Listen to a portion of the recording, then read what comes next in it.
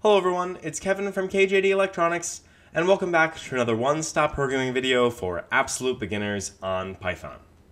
In the last video, we went over an introduction to exceptions and loops, and in this video, we're going to go a little bit more into exceptions and how to clean up our code to make it neater and easier to maintain.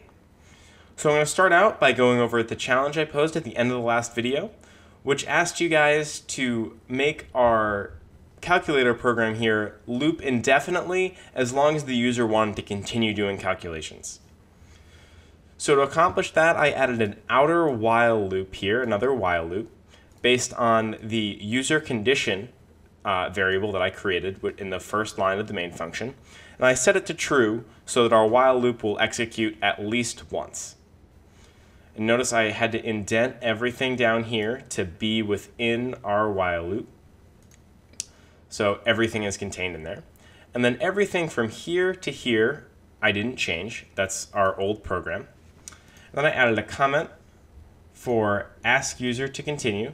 We know what this code is doing. And I created a variable based on the input, user yn. Would you like to run another calculation? Y for yes, or any other value to exit. Now the reason I said any other value to exit is just to simplify the conditions that I'd be checking to make it much easier. Only have to check against one value, lowercase y. You guys could have chosen to do that in a number of different ways, and that's fine. So then I had an if statement. If user yn does not equal y, so if we got a value other than y, we want to set user continue to false. And then I have a new keyword down here, well, two new keywords actually, break and continue. Now, break and continue are what are called loop control keywords. They control the loop that's currently active, which in this case is this while loop. Break does kind of what it suggests, and it will break out of the loop. So if I had a break in this while loop right here, at some point, it would break out of this while loop and go down here, and it wouldn't affect this while loop. So you can only break out of one loop at a time. Similarly with continue, that will stop executing the current code and restart the loop. So for example, if I put a continue right above this, that would, when it got to that, it would skip back up to line 24 and get the input again. So continue restarts the loop, break exits the loop. Here it's completely redundant and unnecessary because we don't need to say continue at the end of the loop to go back and restart it again. But I wanted to do that here to illustrate what the keywords do. Same thing with the break. We set the condition to false, which will cause this loop to exit, and then we break out of it, which is, again, completely redundant. You can pick one of the approaches. And that sums up the challenge from the last video. Let's run it real quick to make sure everything works. We'll run our main function. What is number 1? 1, 1. We'll add. We get 2. Would you like another running calculation? Yes. And then it restarts. And we get 4, perfect. I'll enter some gibberish and press enter, and then we exit. Perfect, worked exactly how I expected. All right, now before we completely wrap up this challenge, I want to introduce a slight variation which will allow me to introduce the for loop, which we won't really get that much into until we cover data structures in the next video, but I wanted to introduce it now because I think it's a good opportunity. So let's say our user wanted to loop 3 times. So if we get rid of what we just added, and we get rid of this user continue, so now we have this indentation, and we've got this while loop here that doesn't reference a variable. But let's change it to a for loop. So I'll type for I in keyword range 3. It would help if I spelt range right. So for I in range 3, and then I have our program. What do you guys think that's going to do? A for loop is just another kind of loop, and range is a function that we can use with a for loop to say run this number of times. So basically this will allow this for loop to iterate over this range of 0, 1, and 2, which is what this will create a range of.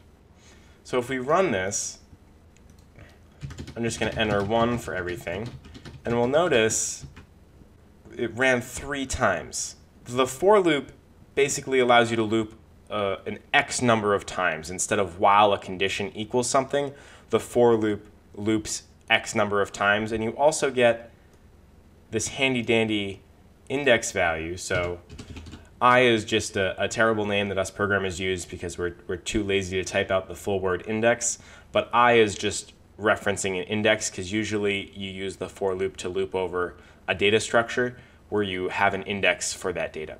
But again, I don't want to go too much into this. I just want to introduce that this exists, and we will go more into the for loop and how it's used in the next video when we talk about data structures. All right, so I'm actually going to go back to the version of the program where we just run it once. Oops. So I'm going to get rid of our loop and indent stuff back to the main function. So this is the original version of the program we had before you guys did the challenge. We will finish up with our calculator in this video, but I wanted to go over a little bit more on exceptions and how to make our program a little bit more cleaner before we finish it out. If we look at this, we'll notice that this except in our try except block is underlined. And PyCharm will tell us 2 broad exception clause. Now, exceptions are of specific types. So really, what we want is value error. Now, if you remember in the console from the last video, you would see the error value error, or the text, the type value error in the console before we had our try except block. So what this is saying is this will only catch the value error exception.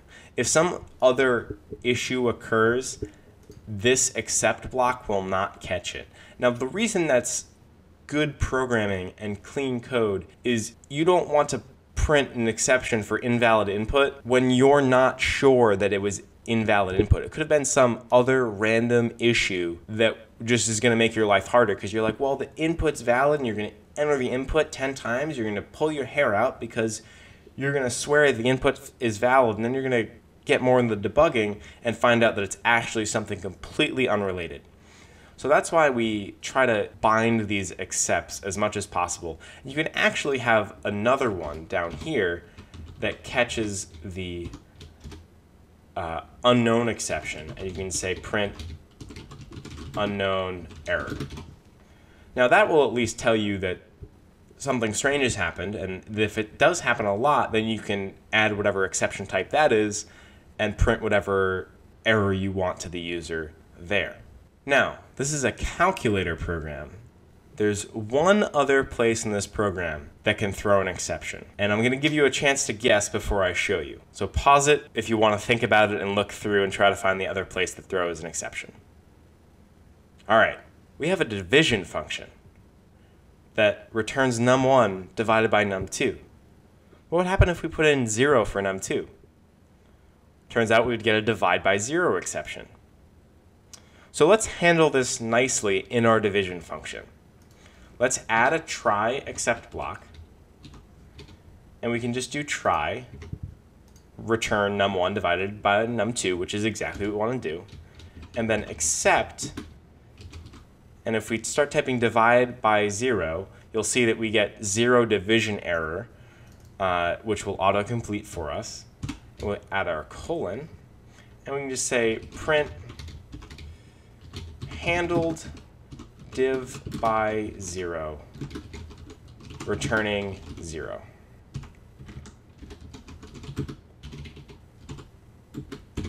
And we can just artificially say that whenever we get a divide by 0 error, we're going to return 0. That's not really true what happened. It's not mathematically correct, but let's just say that's what we're going to do in our program so we don't get an exception and it blows up. All right, so that's it with exceptions, but there's a couple more things that I want to do to make our code a little bit cleaner. Now, if you scroll down here, back down to our main function, if we look at our operation line, we can see that it's underlined, and it says pep8 line too long, over 120 characters. Now, if we look over here, we'll see this line, imaginary line, vertical line, over on the right-hand side of our development window. And that's our visual for what 120 characters is. Now this is a really easy thing to fix. We can just go here, we can press enter, and it will auto-magically create a new string for us, add the appropriate quote, and now this is wrapped, and we will print the exact same thing, except it looks a little bit cleaner and is a little bit easier to read. All right, and now looking at our main function, I also want to clean this up a little bit because it's pushing its length limit. It's getting kind of lengthy, and I want to shorten it down a little bit to make our code easier to read. So a real quick way to do that would be to kind of outsource our determine operation logic here. And if I create a new function called def run operation, and I pass in our operation, and I'm not going to forget our comment, our doc string. I'm going to say determines the operation to run based on the operation argument, which should be passed in as an int. Awesome. So then I can just copy paste what we have down here up into our determine operation function, and then I'll also need to pass in num1 and num2. Now I didn't realize that at first, but then when I pasted it I saw that we needed num1 and num2 because it underlined them in red, so I added them. And that's kind of part of what programming is you say I want to do this, and then as you're doing it you figure out how to do it. And now that's not always the best approach. Sometimes you want to design exactly what you're doing and understand it beforehand. But sometimes it's okay just to play around and make it work as you go.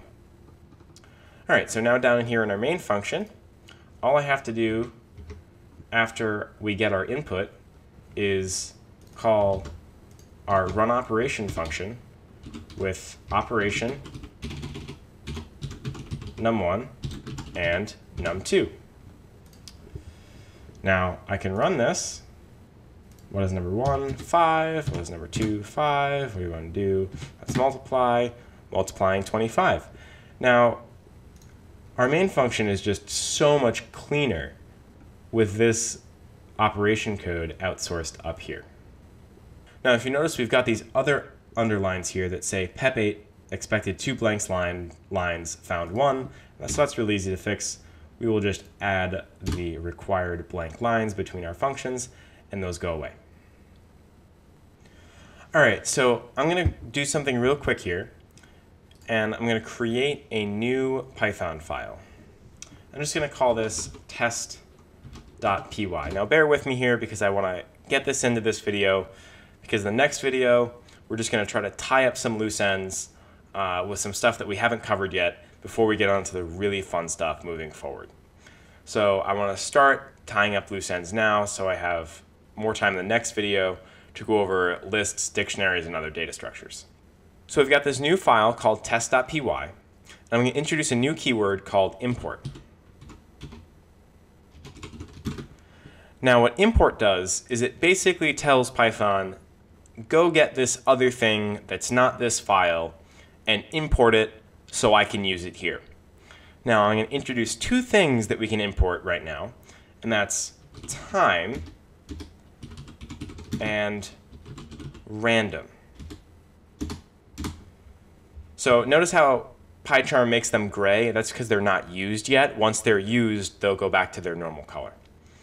So time is basically a package. It lets you access time-related things, including sleep. So if I say time.sleep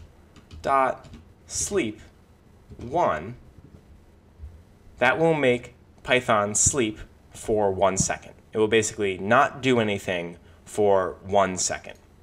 So I can say print sleeping, and then after that I can say print awake. And then we also have random that I imported. So let's say random.randint, and let's print the results of that. So let's run this, and we'll have to edit our run configuration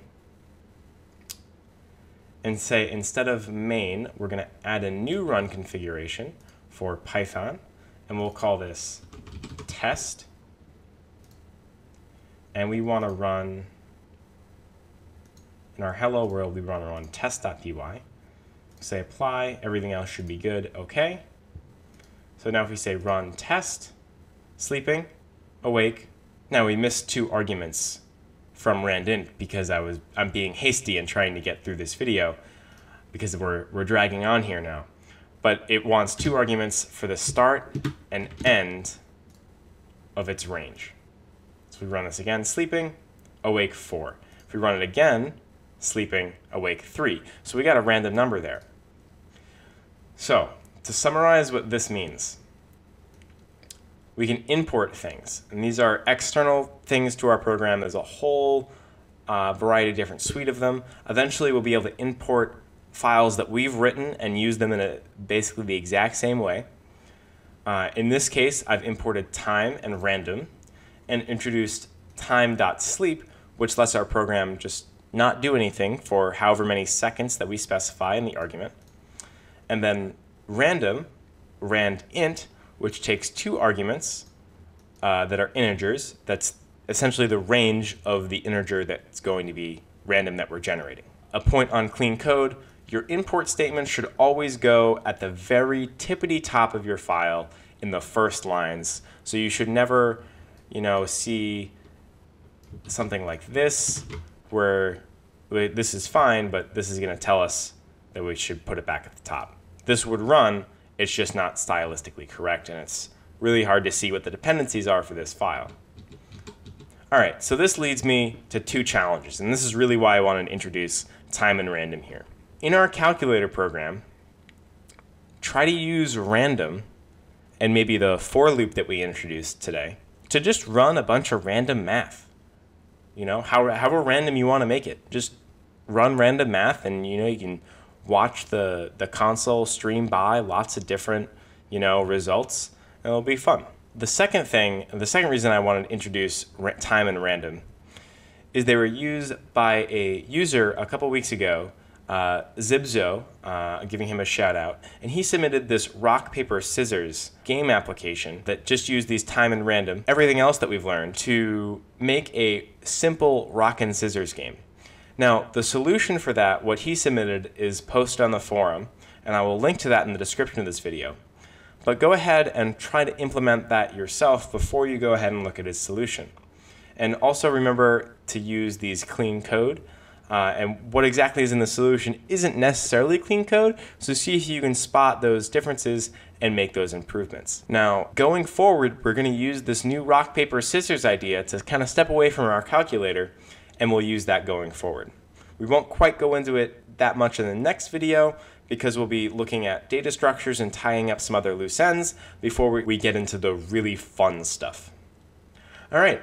Thanks for watching. Please remember to like, comment, and subscribe. I'm Kevin from kjdElectronics.